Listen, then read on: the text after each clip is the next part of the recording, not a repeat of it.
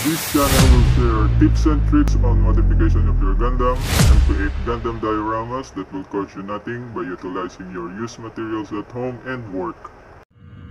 Today's episode, I will share some of my finds that I can integrate to my next project, Gundam dioramas of course, and also the possible use of each item. These are all used items, so let's start. This one will serve as a rope drum for a crane.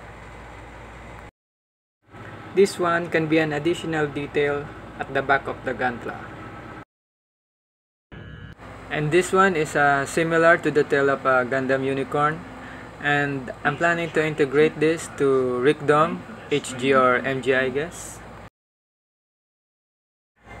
I'm going to use this item again on my next project.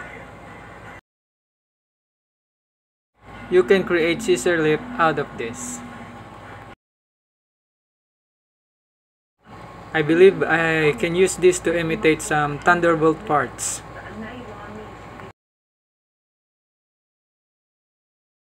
This is an old staple wire.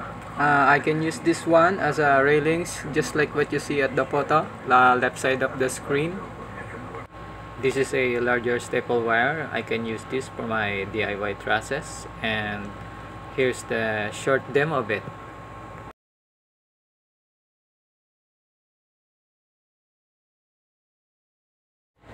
And this is a spring, such a good replacement effect like hose connecting backpack and going to armor or weapon.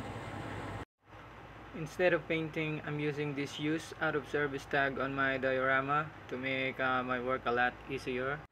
That's it for now, and see you on my next video.